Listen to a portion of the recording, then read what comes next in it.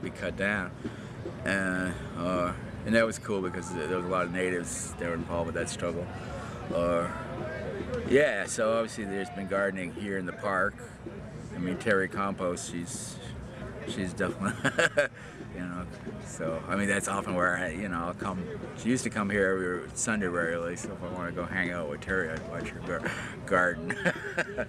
It's the urban gardening thing. I think it's important because I do think I think things are going down. I don't know what disaster, but I feel like something or just a basic economic collapse. I mean, they keep finding new oil reserves, but eventually the oil is going to run out and they won't be able to bring in the food. I mean, so I think people should be prepared for that, reclaiming the soil because a lot of it's pretty toxic. But I like seeing that there is an urban gardening movement. I think it's important, and I think it needs to go and catch on a bigger way. I mean, it's because of my other activism, I don't get as involved as I like, even though I do mental health stuff, and I think it's probably one of the most. It's both physically healthy because you're eating better food. I think that's the situation for a lot of poor people is they don't have access to good food. You go to the convenience store. I'm a bit on the overweight side, so I remember one time I was, periodically, okay, I'm gonna do something about it. So I remember seeing this row of cereals all with sugar, a whole row. It's like, isn't there one box of cereal here that doesn't have a lot of artificial sugar in it? Or, because that's what they sell you. I mean, now they're starting to be like in West Oakland, they're starting to be like, Mandela Foods. Yeah, that whole thing, and the Spiral Gardens, and the truck that goes around with the urban, with the produce. So that's good because that's a whole area that didn't have access, and I think that's. I think for poor people, poor diet is one of the issues.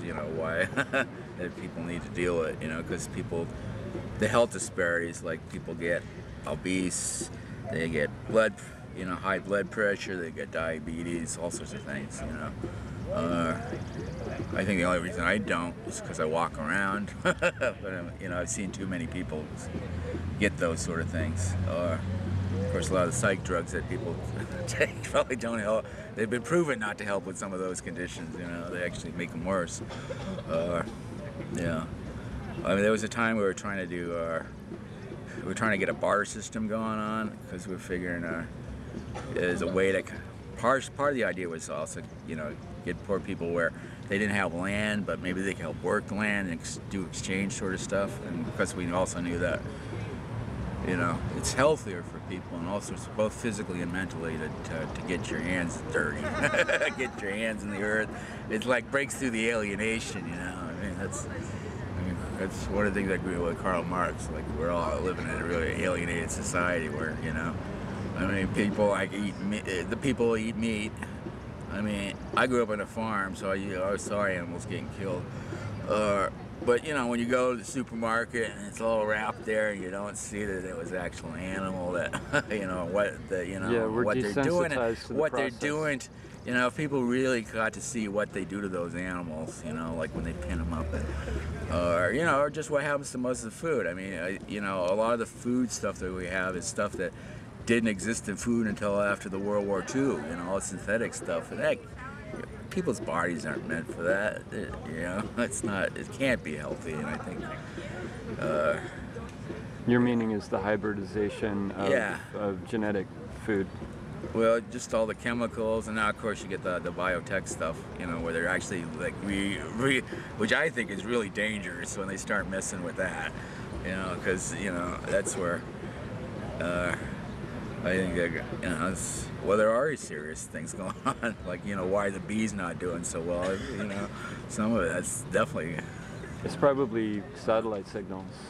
Yeah, it's probably stuff that we're doing to the environment. That's one of the theories is that the electrical signals are because they have a sensitive way of like figuring out where they're at, and it's messing them up on that. But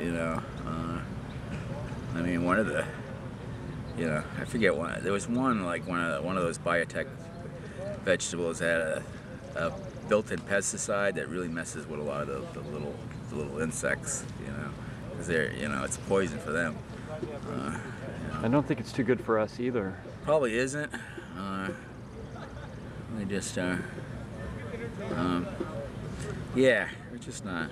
Things are out of whack, and I think urban agriculture is one way for people to get things get them well back. Because we can't tell everybody that to go and move in the country when everything, because that'll wipe out the countryside, the nature. So I think we really need to do, unless we want to have a mass die-off.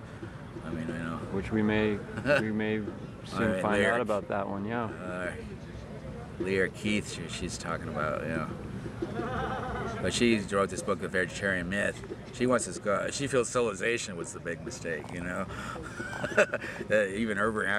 Even agriculture on a massive thing was a big mistake.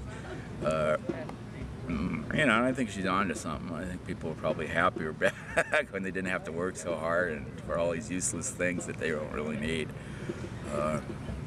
Yeah.